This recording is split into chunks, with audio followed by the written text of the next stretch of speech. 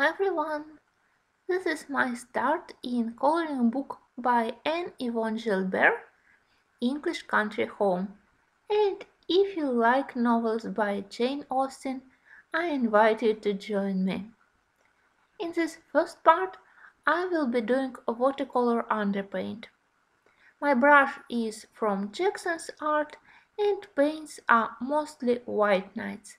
All links will be in the info box. I didn't plan to do completed background on this stage.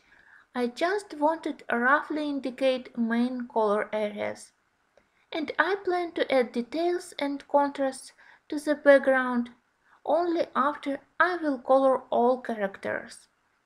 It will be easier to get balance and color values properly because of course our characters have to be done with brighter colors to be more detailed, and I plan to do them with color pencils.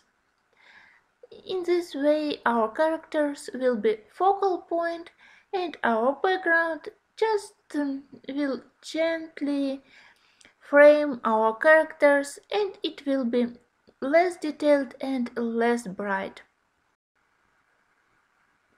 For now, I decided to do the first 3 pages.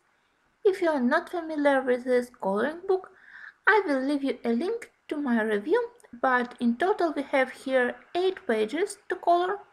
And first 3 we have here, and this is arrival of guests, and then the living room with the guest reception.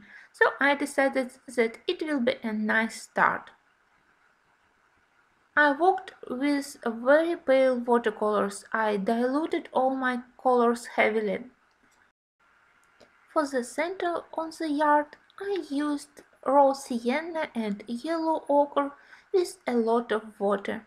Also, I did a very pale sky, and for the trees, I used some cool greens and some olive greens. In this way, in using both cool and warm greens, I added more variety to the line of trees. For the house walls, I used one of my favorite color combos.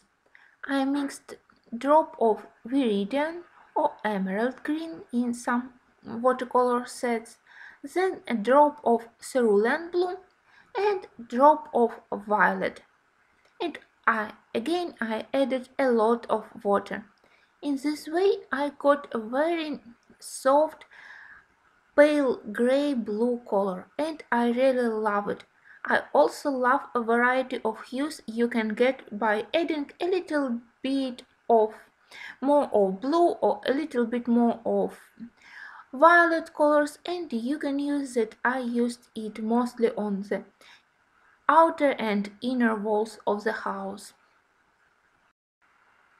If you decide to color this book with watercolors just like me, I highly advise you to work with very transparent pale layers because paper here is really good and you will be able to do as many layers as you want, to do layer after layer, to do glazing technique and gradually get the depth of color you really want to achieve.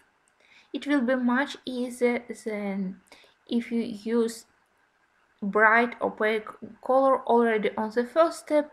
It will be more difficult to correct and to get proper values of colors, and it's easier to get too bright color which will be contrasted with the main characters. So be patient and work in very light transparent layers. Also in this part I decided to color carriage, and of course carriages were mostly black, but for coloring it and to get more lively effect I used mix of indigo blue, then Payne's grey and black. When I started to color, I was worried a little bit about area of the page which is banded, but so far I didn't have any problems.